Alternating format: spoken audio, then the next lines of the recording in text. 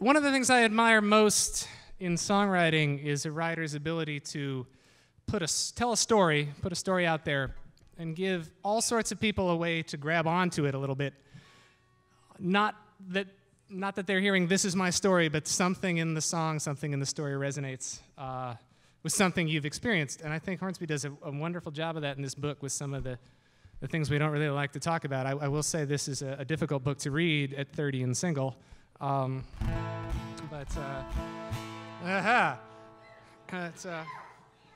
if some of you aren't doing anything after the show, there's a tub of Heineken back there, and I find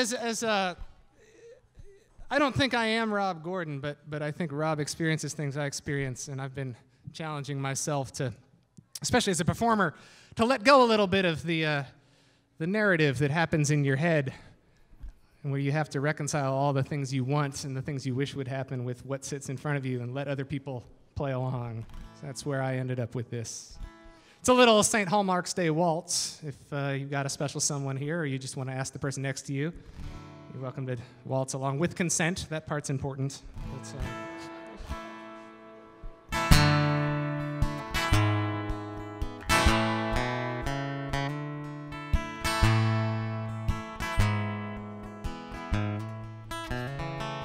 There's a movie that plays in my head every day, mornings and evenings with 3 matinees. There's 1,000,001 things I should watch instead of the movie that plays in my head. Well, the hero's a guy you might recognize.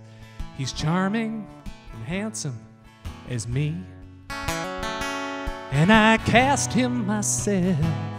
I don't trust no one else to show you what you ought to see. Yeah, there's a movie that plays in my head every day, mornings and evenings and 3 matinees.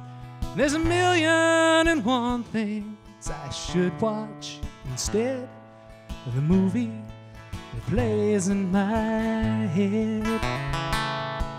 The script is a gem, oh, it's just the right blend of thoughtful and witty and bright. But when I act out the scenes with the folk on the street, well, nobody else knows their lines. That just won't do.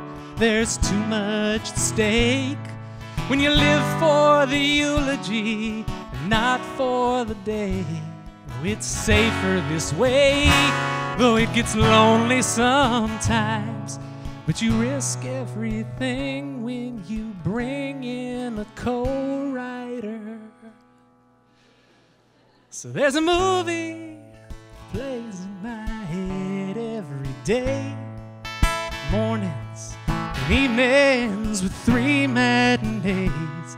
There's 1,000,001 things I should watch instead of the movie that plays in my head. Yeah, there's a movie that plays in my head every day, mornings and evenings with 3 matinees.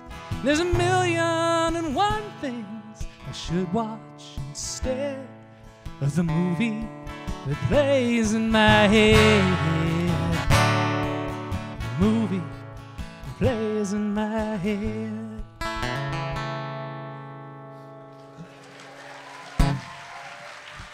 Thank you.